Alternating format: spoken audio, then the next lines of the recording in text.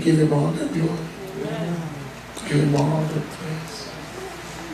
Lord, have your way now. Let it be you and not me, Lord. Minister to your people and those that be watching online. Whatever time they may be watching. Those watching live and those that will be watching the replay. That you will touch them. Answer them. Move in their lives also. And deliver them. Bring them to that place that they can look up and say, Lord, Lord, is this how good you are? Is this how faithful you are? Thank you, Father. Amen. Now we want to continue where we stopped. The anointing of God. We've been dealing with it for the past weeks. I've been talking about laying hands. When we lay hands, we release the anointing. When we lay hands, we release the fire of God. When we lay hands, we release the power of God. We have gone through the points about laying hands. There's inheritance in laying hands. There's repositioning in laying hands. There's wisdom that's imparted. There's honor. There's authority that's released when we lay hands. And then of course there's victory also. There's laying hand on the sick. That God has given the commandment to the church. We shall lay hands on the sick and they shall recover. That's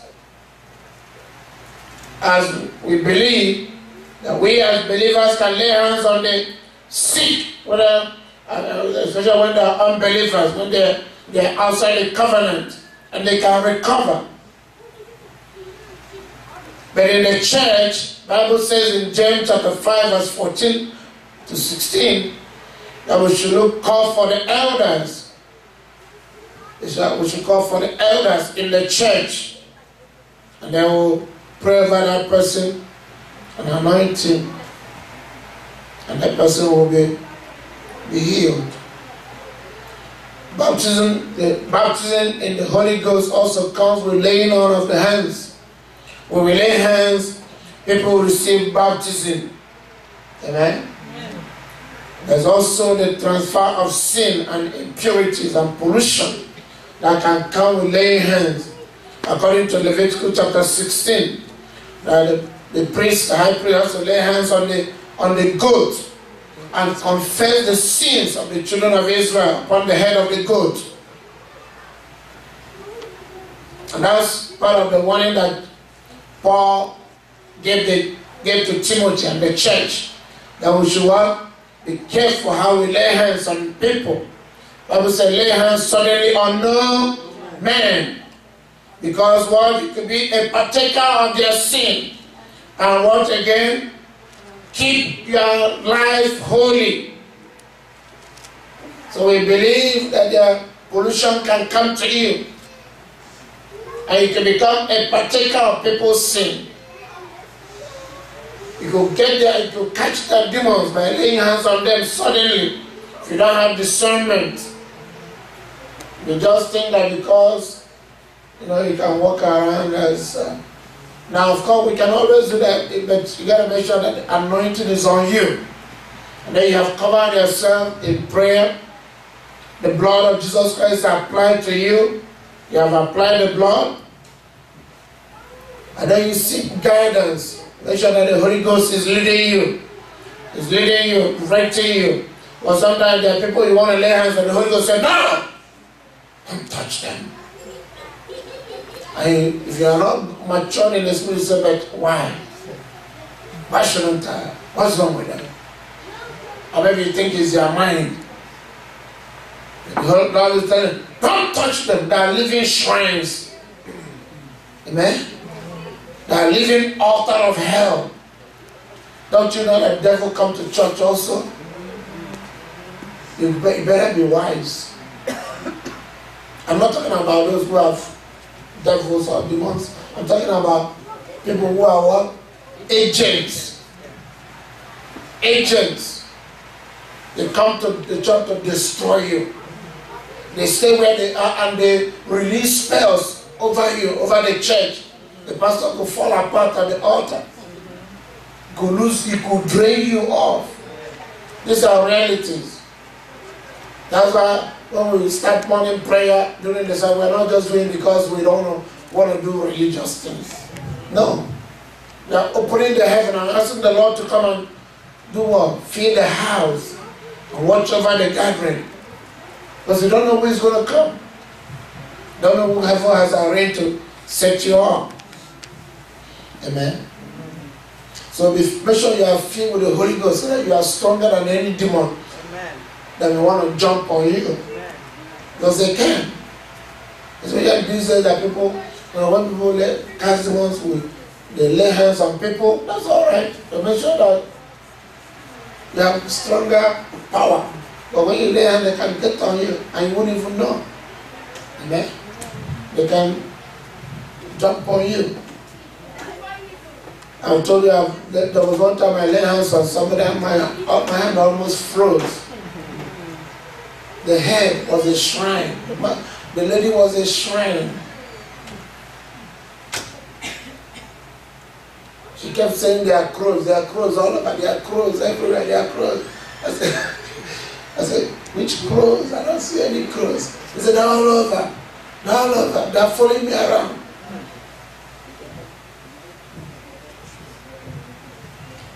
When we lay hands also, there's impartation. Impartation to establish you and to boost the gift in you. Amen? There's the laying hand that commissions you. Commission you for assignment. When we lay hands, we can ordain you also. When we ordain you, we lay hands on you and release you into your calling. When we lay hands also, we can release a blessing on you. Jesus laid hands on the children that were brought unto him and blessed them. There's also something in Leviticus chapter 24, verse 14. Leviticus 24:14 that talks about laying hands to bring condemnation on the guilty. And that's really not for the church, amen? But in the Old Testament, that was how the Bible said that the witnesses of whatever curse, whoever is cursing, that the witnesses will come and lay hands on him and confirm that he was guilty, and then they will stone him. Now, we don't do that anymore in our present time. Now, from there we begin to say, as we began to discuss last week, talking about anointing. So when God begins to anoint you to take you to another level, God will begin to do what? Release anointing on your life. Whenever God begins to bless you, to take you to another level, He does that by what? By the anointing that He begins to release. We call it the new anointing, fresh oil, that the power of God that begins to come on you. Whether it's about deliverance, whether it's about ministry, whether it's about a new business, sometimes we call it grace. You receive grace. You begin to receive enablement or new anointing to step what? Into the future, to step into the new place, to step into the new territory, to step into the higher, or whether you are taking a throne, a position, whether in government or whether in a business or what, there's an appointment. The church will pray for you. God will be releasing grace on your life. Call it the new anointing. You need it for that office. You cannot operate in the old when God has opened the new. Amen? The Bible talks about the old wineskin and the new wineskin. You cannot operate with the old wineskin with the new wine. Otherwise, the Bible says it what? It will burst. And everything will be spilled, be wasted. And that's when we begin to look at Ecclesiastes chapter 9, verse 8. Ecclesiastes 9, 8.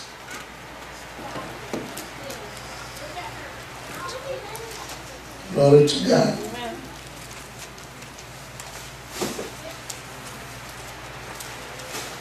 Bible says,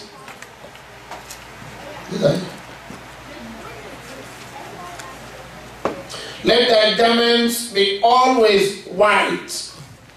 Let thy garments be what? Always white.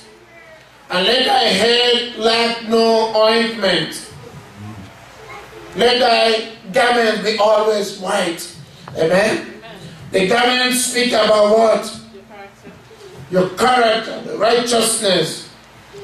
Amen? Righteousness, in the Bible, especially in King James, you read about what? Two things in the Bible about our relationships. The Bible calls it godliness and righteousness. Godliness and what? Righteousness. What is godliness? Godliness is what? How we deal with God. And righteousness is about what? How we deal with men, which we call our character. Righteousness. Amen. In Revelation chapter 19, verse 8, the Bible tells us what? That the white linen is what? The righteousness of the saints. The white linen, the white garment. That's what the Bible said. Do what? Let your what? Your garment be always what? White. What does a Christian wear? A white dress. The Bible says if you're in Isaiah, it talks about what? If your sins as what? As red as what? Scarlet. I'll make them what? As white as snow. When God washes us in the blood, our garment become what? Pure white. Pure white. It become brilliant white. So Bible says what? Let your garment be always what? White. And your head don't know what? Lack ointment. That's what we say. That righteousness is what? By the power of God that is in me. There's a power of God in me, and there's a power of God on me. The power of God in me makes me to what? To become. The power of God on me makes me to do. Are we together? The power of God in me makes me to become a child of God. To move from what? Faith to faith. From glory to glory. From sin to righteousness. Amen. The power of God in me makes me to hate sin and to seek God. The power of God in me makes me what? To cry out in prayer. The power of God in me makes me to hunger for the bread of life. The power of God in me makes me to what? To worship and to trust Him. It begins to change me. It begins to make me believe that tomorrow will be what? Better than today or my yesterday. It gives me hope. It gives me believing and not a give up. It's a power in me. It is what transforms my life. That people can look back from where I was and say, wow, there's something about you now. I can't even recognize you anymore. You better know that you didn't do it by yourself. It was the power of God that was what? That's what? In you. That's what Philippians chapter 2 verse 13 is saying. What does it say there? If you find it. Amen? Philippians 2 13.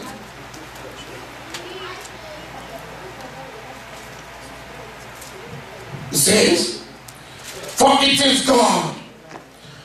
Say, for it is what? God, who worketh in you, both to what? To will and to do of his good pleasure. He worketh in you. Ephesians chapter 3 verse 20. What does it say? Ephesians 3:20. Now unto him that is able to do exceeding abundantly above all that we ask or think. Use mine. That would be because we're going to enter into this and give our mind. So we have to have all these mics ready. Especially you, if you want to be reading, have it by your side. Ephesians 3 verse 20 says, Now unto him that is able to do exceeding abundantly above all that we ask or think, according to the power. The power that worketh in us, not on us, in us. Amen. Amen. There's a power working inside of you. The power that worketh in you. The power. Paul talks about that power that he worketh in him mightily. Amen. God wants us to move in power, but so much more the power in us. Because you can have the power on you and you have no power in you. You neglect the power in you. That the power on you can do what? Begin to become bigger than the power in you. What happens? It begins to do what? Crush you. And if you continue to live that way, it will smash you. That's why we say that anointing can become what? Destructive when the presence is not there. Because you know, you and I also call the presence in us, or the power in us, the presence. Amen. But the right word the Bible actually calls is the power. So when the presence / power, as we call it, is strong in you, you are able to do what? Carry whatever ministry God is giving you. Operate in whatever gifting God has gifted you. And it will what? It will not affect you. Because the power on you, it will make you what? Do. And you better know that when people begin to do, if they have an evil heart, if their heart has not been sanctified, if their character has not yet been built up, it will begin to stir up your emotions. Because the power on you will stir you. When somebody is stirred, you know that emotions can go high. So if you have a desire that's already in you, which has not been dealt by your character, by the power in you, that character will begin to manifest. So if you like money, it will manifest. If you like women, it will manifest. If you are in life, or you bet. Yes, that's right. That's why you see Pastor do all those things. If you cannot endure when somebody offends you, it will manifest. That's right. Oh yeah. If you're a person when somebody offends you, take a pound and out of that. I mean, it will show. That's why pastors fight in the parking lot. That's right. And yet they may be on TV and they star and all. That's right. Because there's something that they are not dealt with. The power in you will make what will steal you. Yes. Have you seen what that a steel drum that's been filled with water? You can bang it and the other person here, the other one will not hear anything. But when it's empty, what happens? People will scream like, who is doing that? Because you will make a jackal noise. That's the person that has no what? That has no fullness. No stillness. So when you have that emptiness in you, and this one is on you, when this one comes, everything in you will be what? Stirred up. Because what the one in you, God uses it to do what? Cover our weakness. It makes our weakness to shrink. Are you together? Yes. When the one in you is working properly, it begins, because there is no man that has no weakness. That's right. Every man has a weakness. There is something you wish that nobody knew about that you do. That you desire. But God will never expose it if you are what? If the one in you is working well. If the one in you is not working well, this one upon you, you will do miracles, you heal the sick, raise the dead, and you finish, go back to your hotel room, and you are calling, can you come over? Not to your wife. Yeah. Because my body is feeling somehow. That's right. You see, somebody would. That's why sometimes they will not, some men will not allow you to come into their room after they have finished, because probably they already have girls waiting for them in the room. No, it's true. Yeah. There are some prophets, especially prophets. They will never allow you to come into their room unless you are part of the group. It's not, oh, they will say that this is a chamber right there. No, it's not what that is. Not. I've learned that it is not because it's a holy chamber. They don't want you to see what is inside. They came out from the same room to come and minister. And they'll be going back to the same room with what is already there. That's all about, not the Bible, but, we say that not all that glitters is what? Gold. You gotta be careful. By their fruit, you shall know them. They never say by their gifts. That's right. Some of us only look at the gift. Oh, he prophesied. He does everything. Have you looked for the fruit? Amen. Oh, which fruit? Oh, the miracles are fruit. No, the miracles are not fruit. That's right. The fruit is what? Character. And character, the fruit is by cultivation. It doesn't come by prophesying. The fruit comes by abiding. John chapter 15. Abide in me, and I in you, and you shall what? Bear fruit. And much fruit for that matter. But abide does not come easy. Because God will tell you, come to the altar.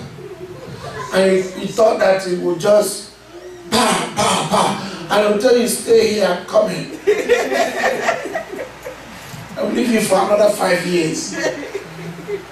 Now, to say that I'm waiting for God for 5 years, when you tell people say, it's kind of that. Everything about you will be screaming. Are you sure this is God? Devil will get to you. That's what happened to Saul. This was only days, not even months or weeks. But then someone said, I'm coming, wait, I'm coming, I will meet with you. Saul waited first day, second day, third day, fourth day, 6 days. The 7th day, so I'm not waiting anymore. He went and became a priest. So they're making sacrifices. And the funny thing that immediately he finished, the Bible says, someone showed up. Somebody said, oh, if only I had waited for another hour. But that's nonsense now. Immediately he finished. See someone coming, an old man. And he's like, everyone is smoking out fire. What have you done, Saul? I forced myself. Because the people were all going away, they were scattering from me, and I think the Philistine will just come upon me now. And I have not made a sacrifice. You've done foolishly. Amen. Psalm 133.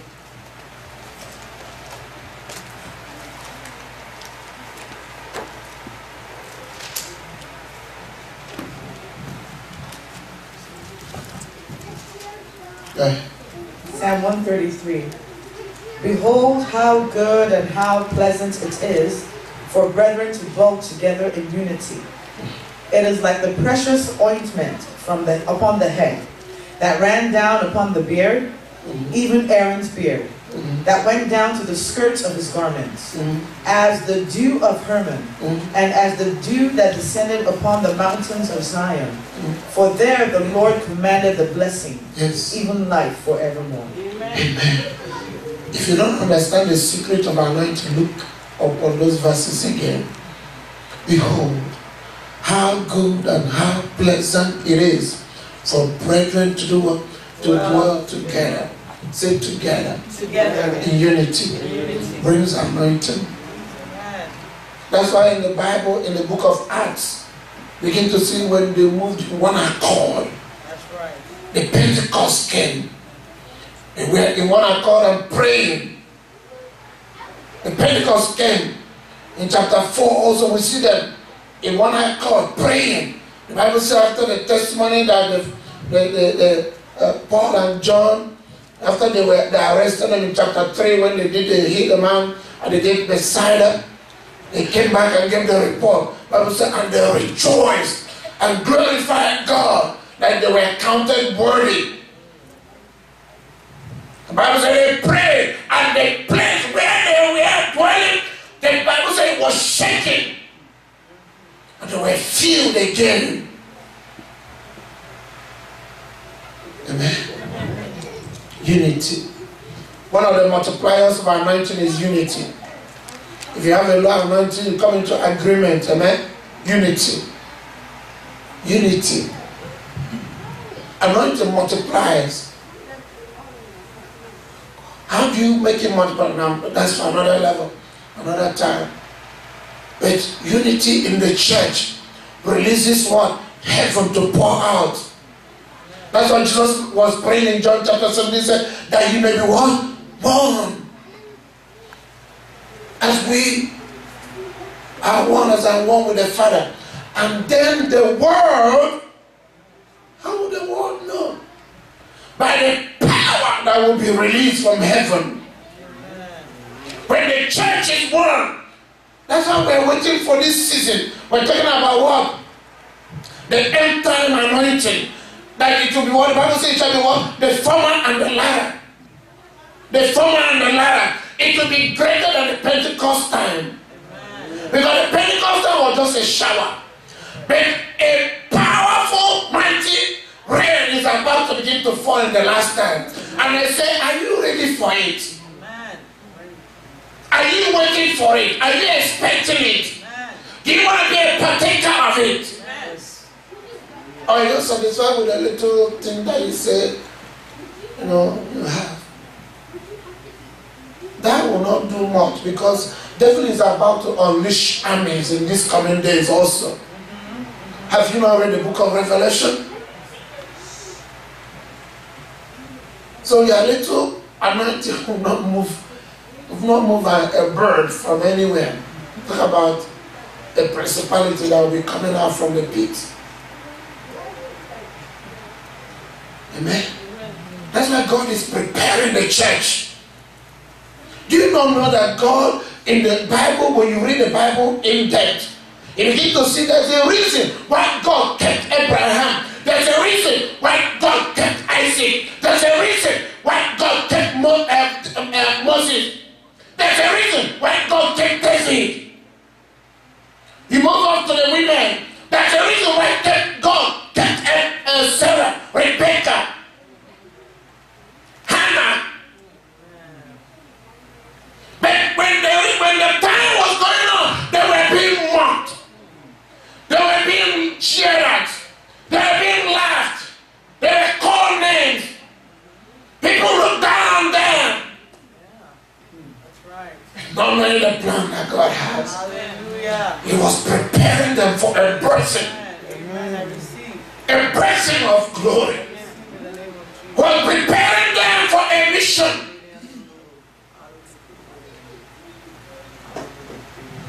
That's why those who God used, they go through stuff. Look at Joseph in the Bible. Did God not show him things? Did he come from hell? Why did he have to go through accusation of rape.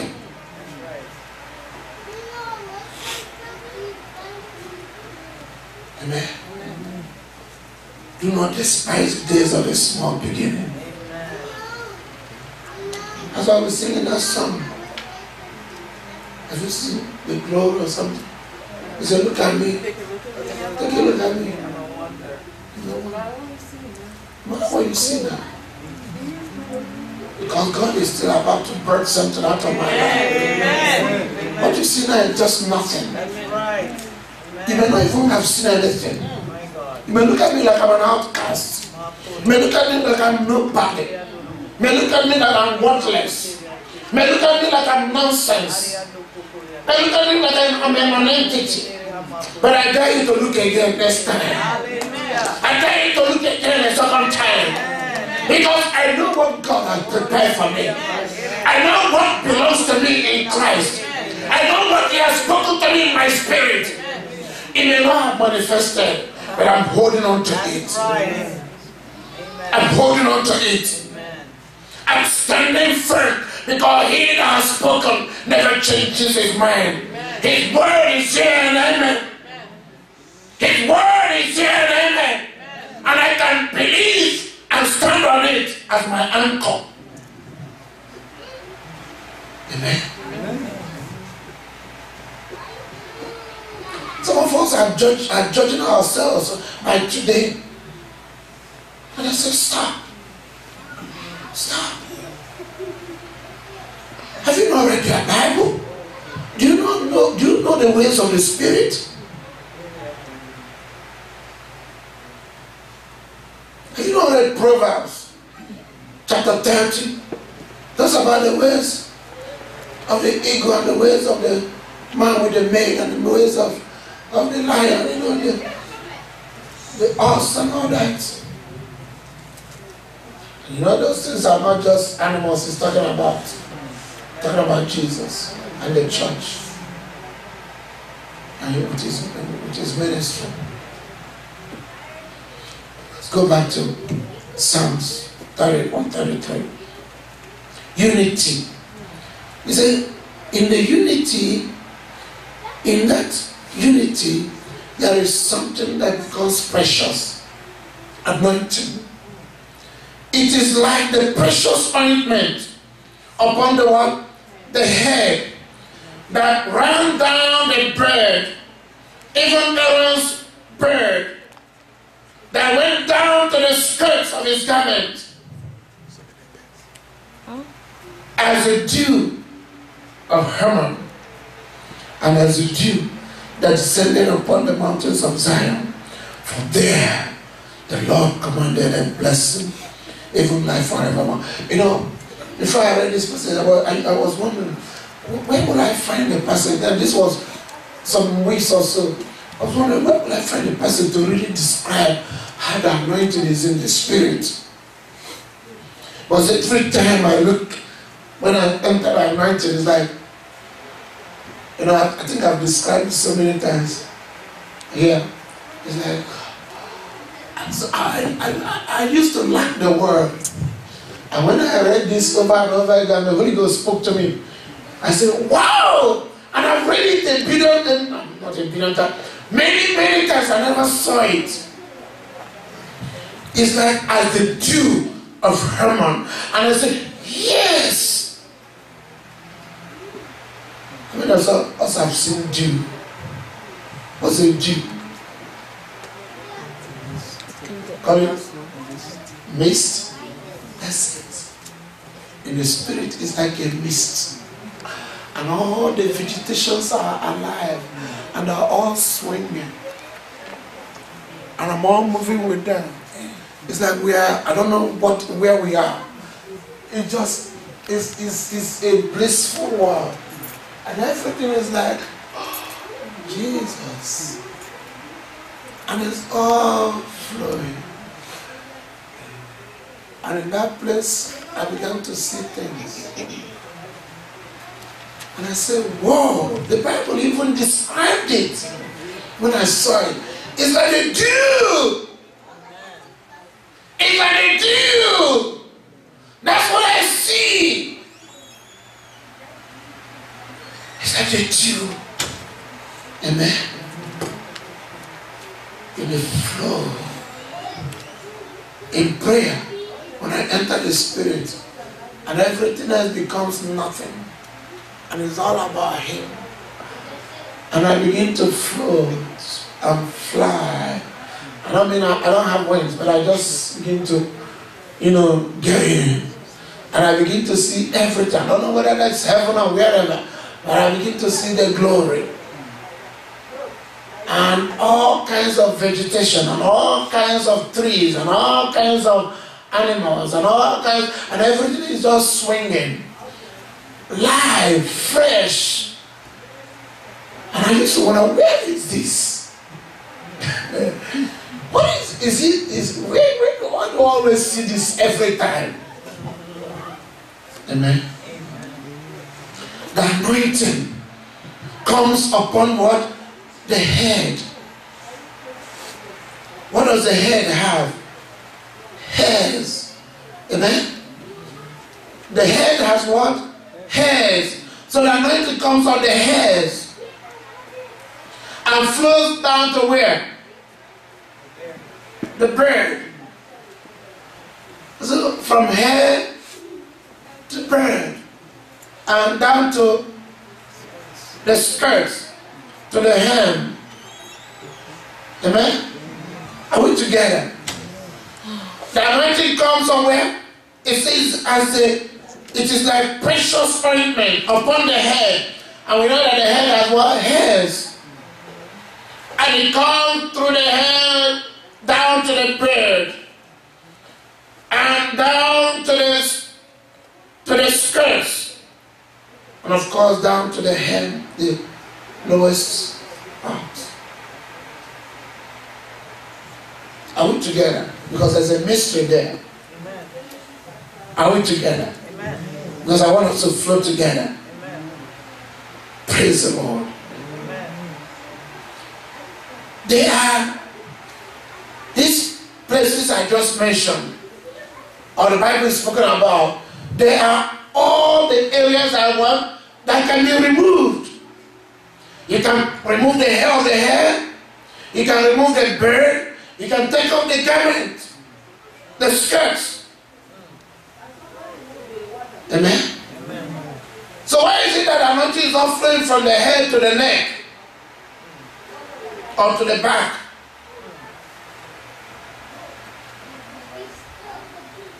He said it flows from the head to the beard and down to the skirt. Why not through the neck?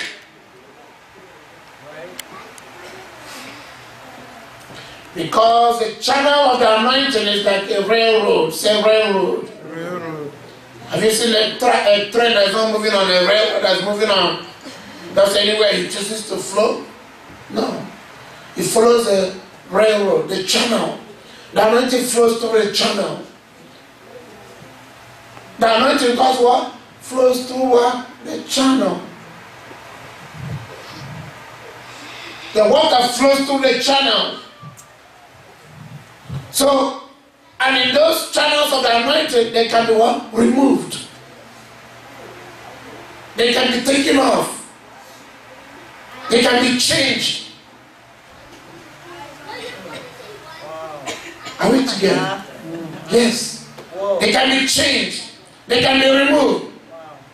But first of all, let's go to Psalm 45 and see where Jesus was anointed in heaven. Psalm 45, 6, 7, and 8. Psalm 45, verses 6 to 8. Thy throne, O God, is forever and ever. The scepter of thy kingdom is a right scepter. Thou lovest righteousness and hatest wickedness. Yes. Therefore God, thy God, has anointed thee with the oil of gladness above thy fellows. Yes. All thy garments smell of myrrh. Yes. And aloes, yes. and cassia, out of the ivory palaces, whereby they have made thee glad. This is where heaven anointed Jesus. And on this anointing, it flowed down to the church on Pentecost. Amen. Jesus was anointed upon the throne 10 days after he ascended up to heaven, making the 50 days of Pentecost. So as he was being anointed in heaven, it flowed down to where? The skirts. That's what the Bible calls the garments here. Amen? Flow down to the skirts, which is what? The body. Say the body. The body. The garments speak about what? The body of Christ. We are the body.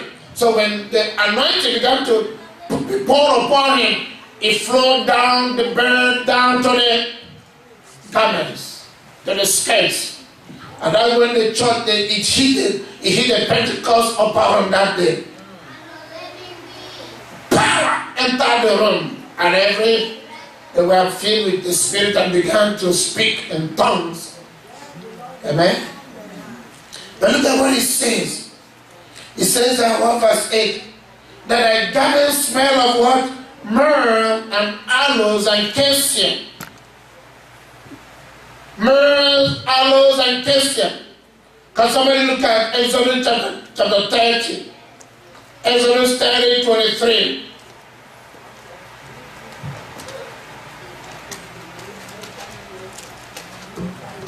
Exodus chapter 30, verse 23. Take thou also unto thee principal spices, Yes. of pure myrrh 500 shekels, and of sweet cinnamon half so much, even 250 shekels, and of sweet calamus 250 shekels, To 25. and of cassia 500 shekels, after the shekel of the sanctuary, and of oil, olive, and hin. And thou shalt make it an oil of holy ointment, and an ointment compound after the art of the apothecary. It shall be an holy anointing oil. It shall be holy anointing oil. That is the same oil that they poured on Jesus that came. Amen. So the garments, the church was having the same anointing. Now, the Old Testament anointing probably was a little bit different. The composition of the new was a little different. Amen. We're not going to get into composition today. But all the articles inside that in verse 30 now say anoint Aaron. Amen. Anoint what? Aaron. Glory to God. That means that you now, as a tabernacle of God, as a temple of God, before you receive anointing on your head, everything in you must have what? Experienced it. Are we together? Amen. The one on you comes last. That's right. The one in you has to come first. Amen. Some of us want the one on us. We don't want the one here. But we like the show. Because it becomes so Hollywood now. You know, people will televise us. I think they perform it in the mirror before they come out at the altar. So it's all show. But the anointing has not touched them in the inside. They have not been sanctified in the inside. But they want the one here. Because the one here makes you, do drama, show off. But the one in you here will kill you first. Nobody likes that one. That one is, that's what I always say, Lord, when? Isn't this enough yet? Haven't I been on the shelf enough time? We talk about the potter, when God told Jeremiah, go to the potter's house. And I think I've talked about how they make the pottery. At some point, they put the pottery, the pot, on the shelf for a period. It could be any length of time. Now, spiritually, it could be any length of time. That's where everything in you is screaming. You don't like it. Nobody wants to be put aside. No way. For For years you are doing the same thing. Maybe you are not even seeing any growth, no increase.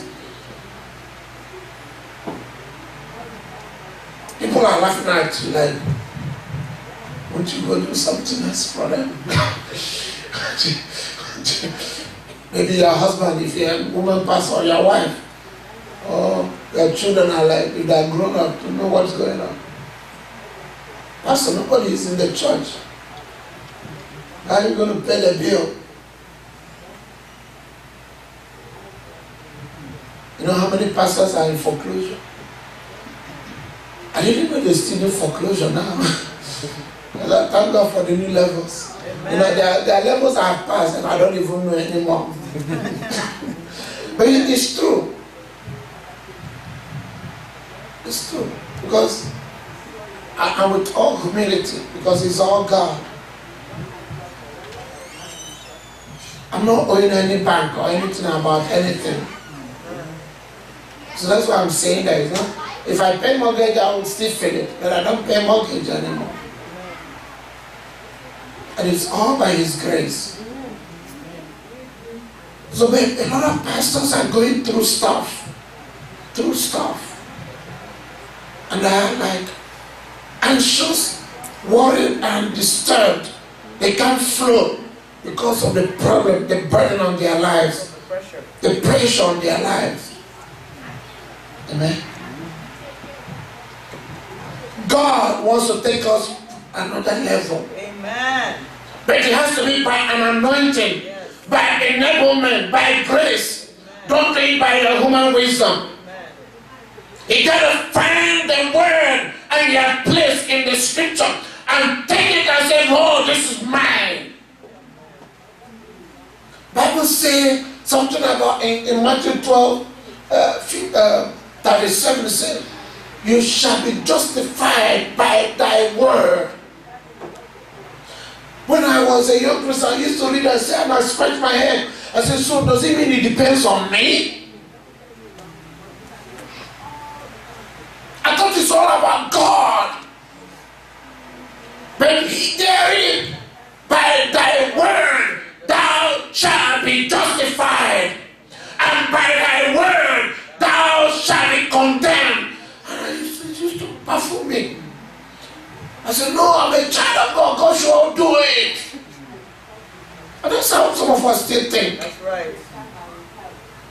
God said, oh God, help me. Help me. You know, in distress, God can hear that. That's all right. The mercy. But there's a time you need to begin to learn that help has already been given. You need to stretch out and take it. Help has already been released. You need to do what? Step in and possess it.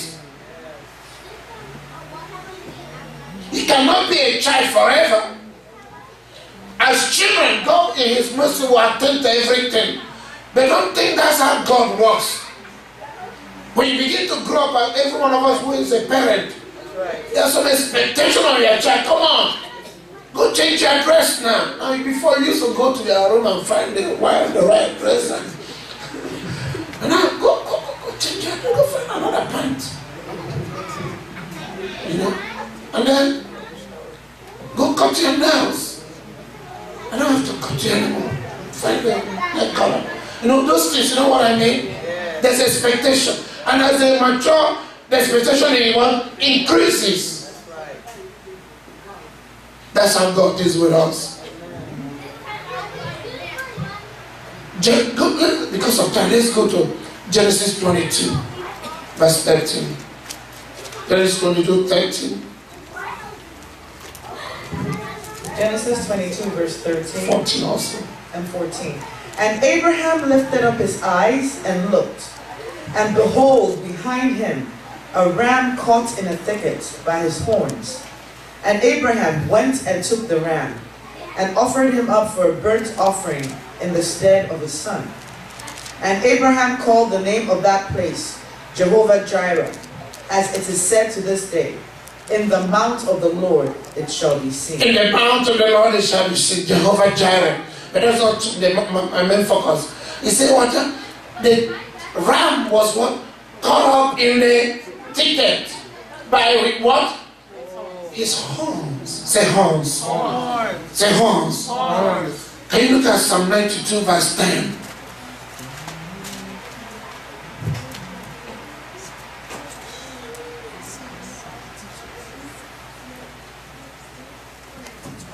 Psalm 92 verse 10 says, "But my horn shalt thou exalt like the horn of a unicorn. I shall be anointed." I shall be anointed. Do you see that he connects the horn with what? Anointed. Amen. So what is going on in Genesis 22? The ram was caught in the ticket by his what? Horns. Anointed. What is the ticket there? The cross. Amen. The ram is Jesus, the prophet, the leader. Remember I said the ram means dial. Amen. It's direct, initiative, action, leadership. That was the ram. So that's a prophet. Jesus came to give people the word. So the anointing on him was the reason for his what? Arrest. The anointing on him was what? The reason for his what? Arrest. That's what Jesus said, the anointing of the Lord is upon me. They didn't arrest him until the anointing came. For 30 years, he was a nobody. But then when the anointing came, they located him. Are we together? The anointing brought what? Enemies around him. They began to, who is that man? Who gave you this authority to do this thing that you do? Is this not carpenter's son? Where did he get all these things? Do you not see that the whole world is following him? I'm giving you some of the conversations that we're having. The anointing brought what? Hell. He was caught by his horns in the ticket. Amen? Can we go back to Psalm 133? Because now I don't have time to go deeper than this because of time. Psalm 133 says that the ointment came upon his what? His head, which has hairs, and ran down his beard and to the skirts. Amen? They are what? Let me give you the places that the anointing came. The head, which also on the head, and the beard, and the hem. Amen? And down to his what? Hands. Remember that the hands has also a hem. Amen? The hands have what? Hem. And the legs, the hem of the legs. Remember that Jesus always wore a dress that reached down to the foot. Never, it doesn't stop here. You know, so whenever you talk about hem, talking about down flowing garment, down to the foot. Amen? So the hem is speaking about what? The foot. The hem on the hand is speaking about what? The hands. And the skirts, of course, talking about what? The body. Amen? The bird speaks about what? Yeah, speaks about.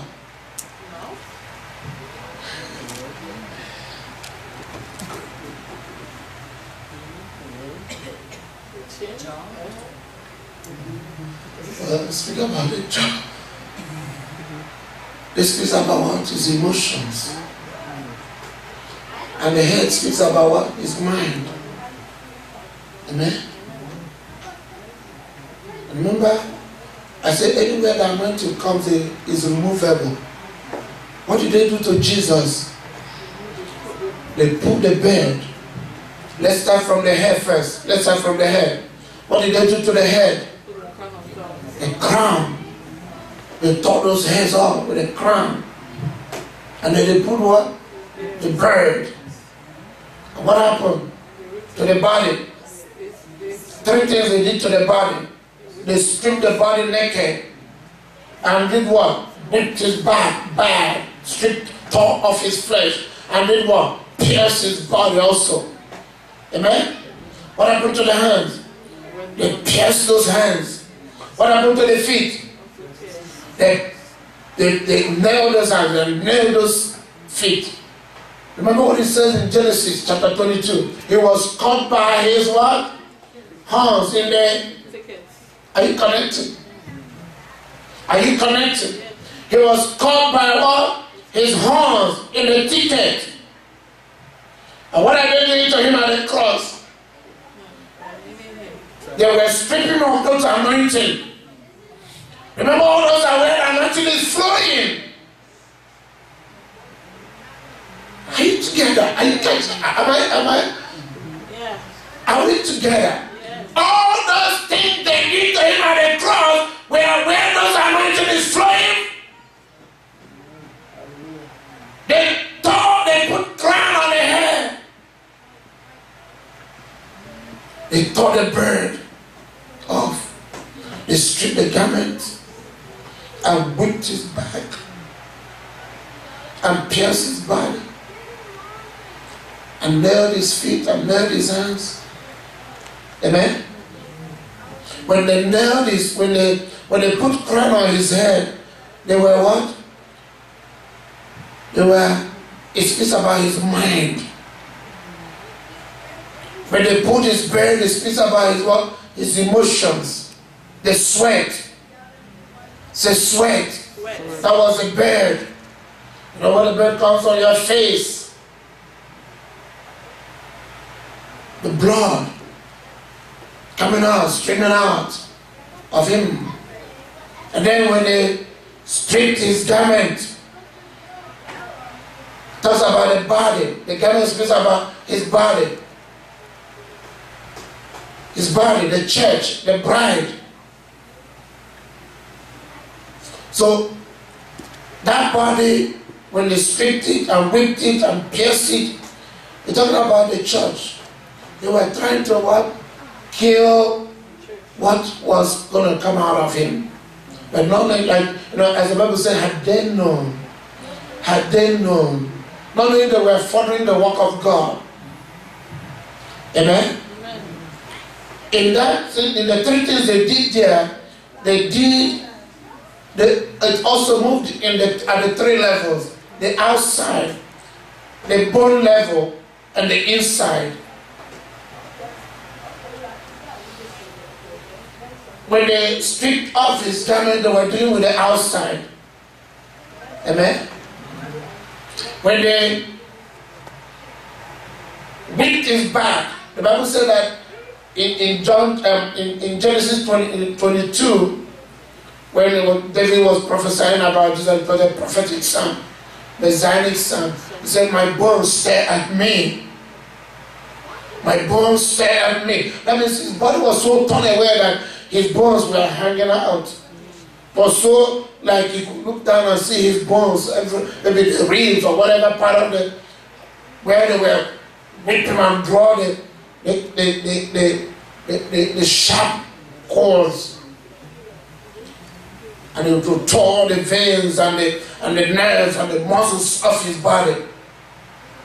That was why the Bible says it was unrecognizable. That no man, when you read Isaiah, that there was nothing about him that no man could desire. It was unrecognizable. People who knew him couldn't recognize him anymore.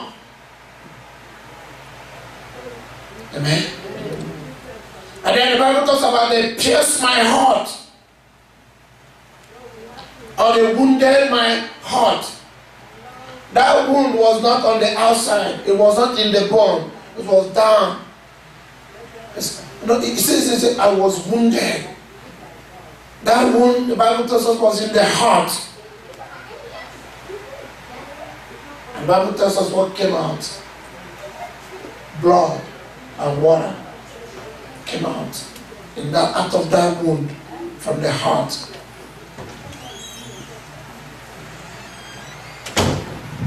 You know, my spiritual father was talking about that blood and water. You know, every woman that is about to give birth, that the water that comes out is salty. And I don't have to taste it. How many of us know that our sweat is salty? Yes. Our cry is salty. Yes. Yeah, they cry. That's why in Africa, or in some of the tropical areas, after the sweat has dried up, you can literally feel the salt on your face. Amen? How many of us have felt it? I mean, it's real. The same thing also with what? The water that comes out of issues out of the womb when there's a person. Are we together? Jesus was dealing with two things when those two things came out of him. You remember the Lot's wife? Yes. What did she become? Pillar of salt. White pillar of salt. Maybe we should continue without looking at time. It's past 1 hour. So that we can do justice. I can get deeper. Because I'm looking at it, I can go. So she need to stay. Yeah. Didn't she do something bad? It's not about something bad now. We're talking about curse. Oh, okay. The curse. What is salt? What is the Bible says we are like the salt. Do you know why the Bible says we are like the salt of the earth? You are a pillar of salt also. Do you know that? The Bible says we are what? We are salt of the earth. Why are we salt? Because salt does what? Preserves and seasons. Removes corruption. Or rottenness, or something going sour and all that. Salt also increases thirst, isn't it? And let's not get into salt too much. Like I said, I think I'll leave it for next week so that we can get into it. Because the deeper you go. Now, I didn't prepare that side, but since maybe the Holy Ghost wanted to get into that. But you can begin to see that there's nothing that's out of order in the Bible. Amen. Genesis 22 tells us it shall be what? A ram caught up in the thicket by his horns. And we are seeing him at the cross, where because of those anointing, the hand of God on him, the Pharisees and the scribes and the elders of the church are stripping him of that anointing. All those areas of the anointing operates. And we said everywhere that anointing flows is a place that you can remove. Talk about the nails and the hair. Because we lay hands, amen? But it comes on us through the hair, but it flows out through the hand and through the feet. With our feet, we inherit. With our hand, we give. Everywhere my feet shall tread upon, I shall possess. Talk about the footprint and the handprint, fingerprint. Amen? But like I said, we'll leave it for another time. So that when the Spirit, you begin to know what your fingerprint is. You begin to know what kind of anointing you carry. You begin to understand what belongs to you. Because some of us are just walking around in our confusion, thinking we know. I can prophesy too. I can also preach too. And they don't know anything yet. Because they are depth. Deep things in the spirit and levels. Praise God. Amen. Did we get somewhere today?